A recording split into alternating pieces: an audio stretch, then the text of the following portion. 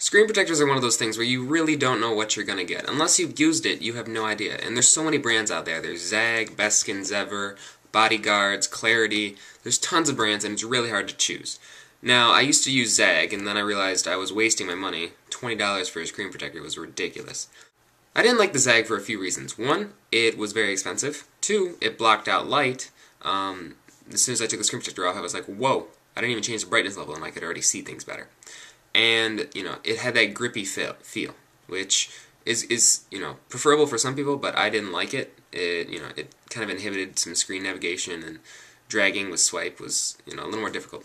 And it also became deformed after a while. If ever, when I put it in my pocket, it would get little wrinkles because of the heat. If I was, sweating while running around, it was bad. But now that I have these new cheap screen protectors from the OEM shop on Amazon, I have fallen in love with ridiculously cheap screen protectors. One, they're so smooth, and they let all the light through. Fingers glide right across the screen. I did put this one on badly, as you can see at the bottom there.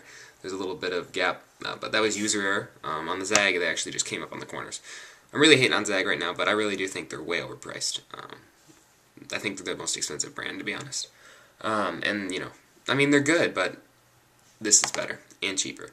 First off, it hasn't scratched, and I've been using this for several weeks now. No scratches whatsoever. When it gets dirty, it wipes off nice and clean, no fingerprints at all, so you can show off your screen to your friends. And I've obviously said they're cheap, but they're less. I paid $1.33 with free shipping, I think, for 3 of them. So, if you put one on wrong, like myself, you could put another one on, and it only cost you, 30 cents instead of $20, like on the Zag. These don't need any applicators to put on, like some other shields. You just stick them on, and they stick on with static cling and a little bit of sticky stuff. I think it's mostly static, though. And, they're really nice. Doesn't collect the lint in your pocket. And I really think that cheap screen protectors are the way to go. The OEM shop on Amazon, if you guys don't know about them, if you want to go get screen protectors for your new devices, I definitely recommend them. Bodyguards, I've heard, has good reviews. And, anything, don't spend too much money on a screen protector is what I'm trying to get at here.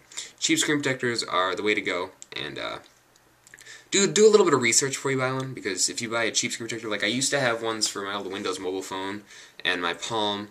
Wow, that's old. That's like 5 years ago. I used to buy screen protectors for them, and they were really cheap.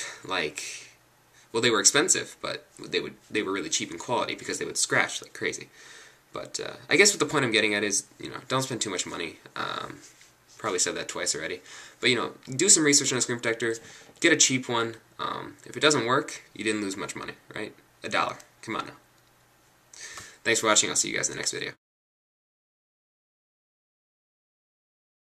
Right? $1. Come on now.